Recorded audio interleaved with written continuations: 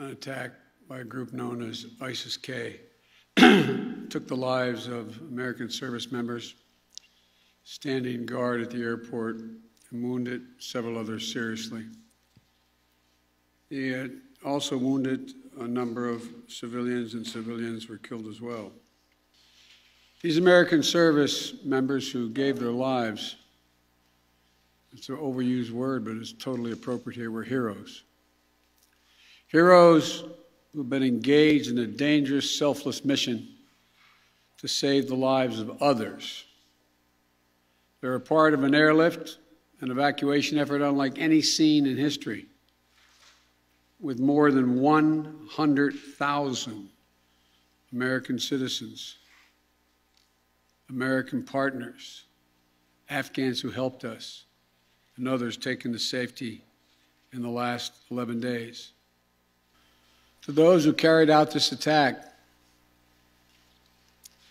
as well as anyone who wishes America harm, know this: we will not forgive. We will not forget. We will hunt you down and make you pay.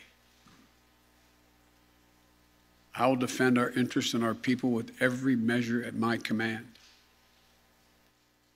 We will not be deterred by terrorists.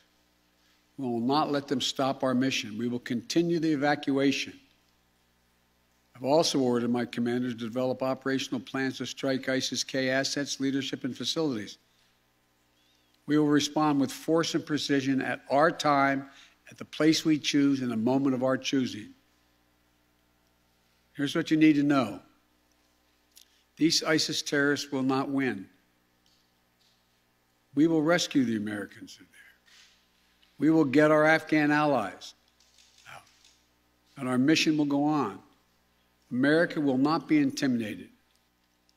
And I ask that you join me now in a moment of silence for all those in uniform and out of uniform, military and civilian, who have given the last full measure of devotion.